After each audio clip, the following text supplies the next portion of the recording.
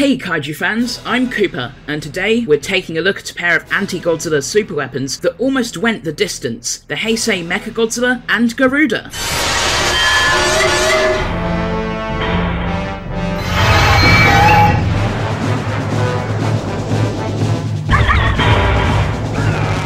Following the successful revivals of Mothra and King Ghidorah in the third and fourth films of the Heisei series, Toho decided to bring back another of Godzilla's classic foes in 1993, Mechagodzilla. With the King of the Monsters once again a threat to mankind rather than a hero like in the 70s films, a role reversal was necessary. Instead of an alien war machine, Mecha-G became a weapon built by humans to defend Japan from Godzilla. Their study of technology recovered from the remains of Mecha King Ghidorah made this huge technological leap possible.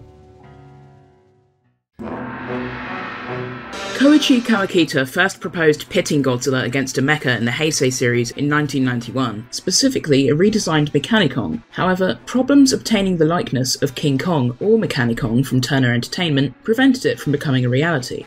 The first story proposal was a 14-page draft entitled Godzilla vs. Berserk, written by anime designer Yutaka Izubuchi. Here, Mechagodzilla, dubbed Berserk, originated as a metallic alien organism which arrived on Earth inside a meteorite and began growing by assimilating machinery into itself. Recognizing Godzilla as the dominant life form on the planet, Berserk configured itself into a robotic duplicate of the King of the Monsters. Concept sketches were provided of both Berserk's initial and Mechagodzilla forms, but the novel alien invader angle was quickly dropped. According to Kawakita, a draft entitled Godzilla vs. Mechagodzilla Metallic Battle, possibly written by Shinji Nishikawa, featured a human-built MG injecting a team of humans inside of the Big G to battle him from within, an idea inspired by the film Fantastic Voyage and recycled from Kawakita's Godzilla vs. Mechanicon proposals. Toho brought on Wataru Mimura to write a series of drafts for the looming Godzilla 5, which threw Rodan into the mix. One draft introduced a version of Mechagodzilla composed of 7 vehicles which could join together and separate, accompanied by the independent flying machine Garuda. It fought a pair of Rodans on Adenoa Island, killing the male and knocking the female into the ocean. During the final battle, the mech killed Godzilla using its G-Crusher weapon. Garuda's unstable nuclear reactor exploded and revived the Big G, who destroyed Mechagodzilla piece by piece. Worried about the logistics of realising the 7 vehicles on screen, Kawakita simplified them into a tank called the Gundalva and a watercraft called the Nugger, with the Garuda now able to attach to Mecha-G's back. In Mimura's next draft, the Gundalva now battled 2 Pteranodons on Adenoa Island. Otherwise, Mechagodzilla's role in the story stayed the same. Shinji Nishikawa, Minoru Yoshida, and Hurricane Ryu Hurricane prepared concept art for Mechagodzilla. Many of their designs attempted to emulate the square, angular design of the Showa version. Noriyoshi Orai included one of Nishikawa's designs, along with his female Rodan, on the advanced poster artwork for Godzilla vs. Mechagodzilla 2. In the end, Kawakita requested Katsushi Murakami of Bandai to step in.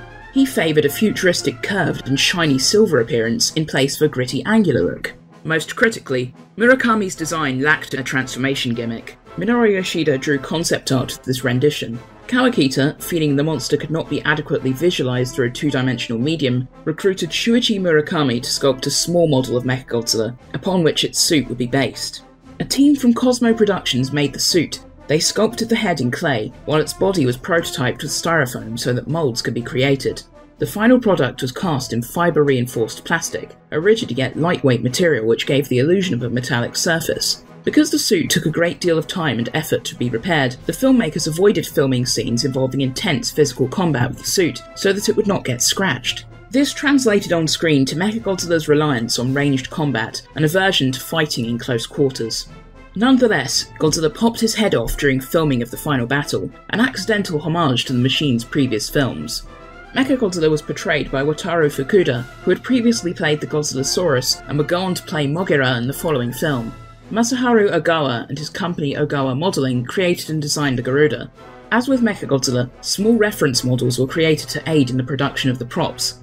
They created 3 at 1:1 scale, one with its cannons extended for hangar and flying scenes, one with the ability to fold the cannons down, and a lighter one with the cannons fully folded to attach to the back of the MG suit. The 1:1 scale flying prop, which measured about 38 centimeters, was equipped with a Freon gas assembly to spray streams of gas from its jets. At least one half-scale prop was produced.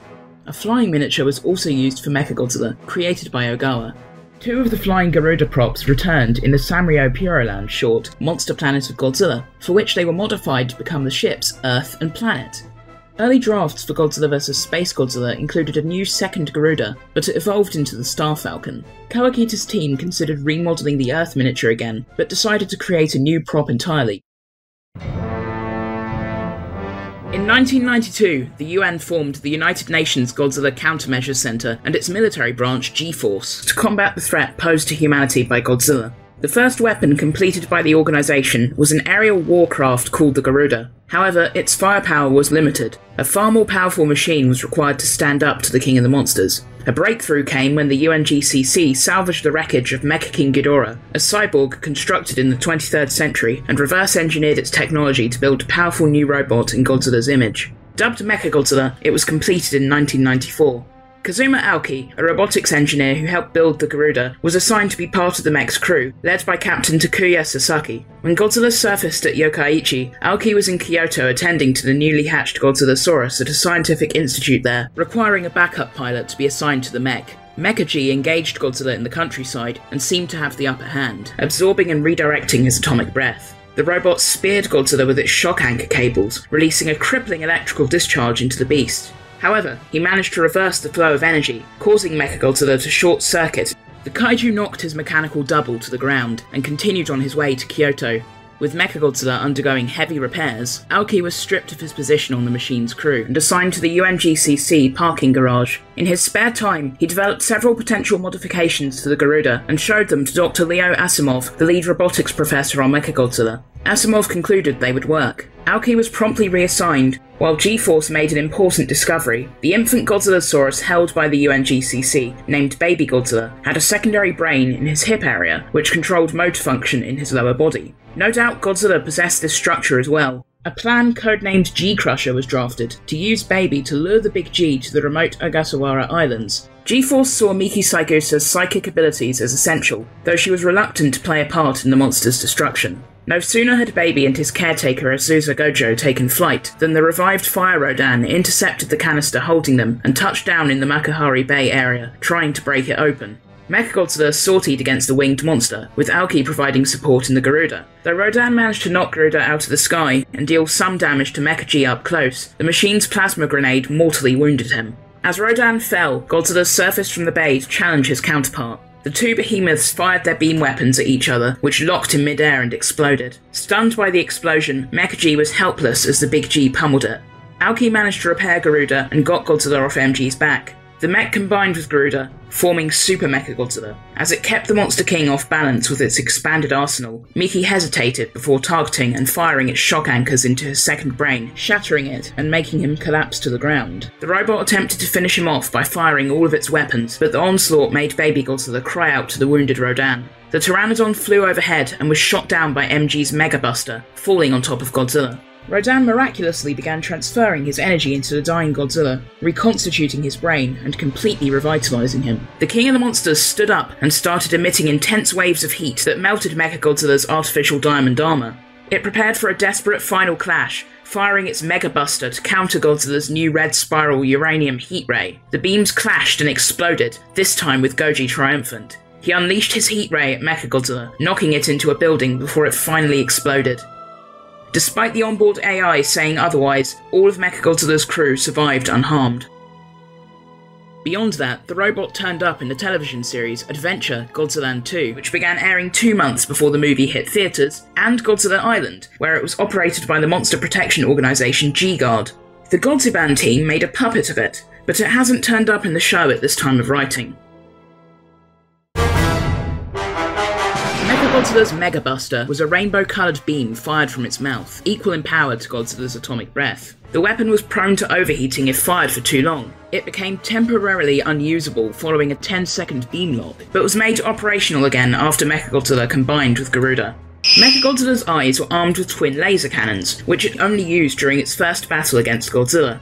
It lost the ability to fire from the right eye after Fire Rodan damaged it with his beak, but the cannon was restored once Mechagodzilla combined with Garuda. Mechagodzilla had 2 shock anchor harpoons loaded into its arms, which were fired into a target and used to deliver a powerful electric surge. Effective against Godzilla at first, they proved to be Mecha G's undoing in their first battle, as the King of the Monsters managed to reverse the flow of energy into his opponent. The shock anchors were later upgraded into the more powerful G-Crusher system, which delivered a shock in excess of the original shock anchor's voltage, and was designed specifically to target and destroy Godzilla's secondary brain, requiring the psychic assistance of Miki Saigusa. It was successful in doing so, nearly allowing Mechagodzilla to kill the King of the Monsters before Rodan's intervention. Mechagodzilla fired paralyzer missiles from 2 3-cell rocket launchers on its shoulders, each able to hold 60 missiles at a time. These stunned Godzilla during their first battle before the shock anchors were utilised. The robot could also fire tranquilizer missiles laced with anesthetics and tranquilizers from ports on both of its hips. The diamond coating over Mechagodzilla's NT1 alloy armour rendered Godzilla's atomic breath and Fire Rodan's uranium heat ray effectively harmless. The mech absorbed their energy and converted it into plasma, then stored and amplified it in a port in its abdomen before unleashing it in an attack called the Plasma Grenade. Tremendously powerful, it knocked Godzilla down and mortally wounded Fire Rodan. Since this weapon generated a tremendous amount of heat, it couldn't be fired continuously and had to be treated with an extremely potent coolant.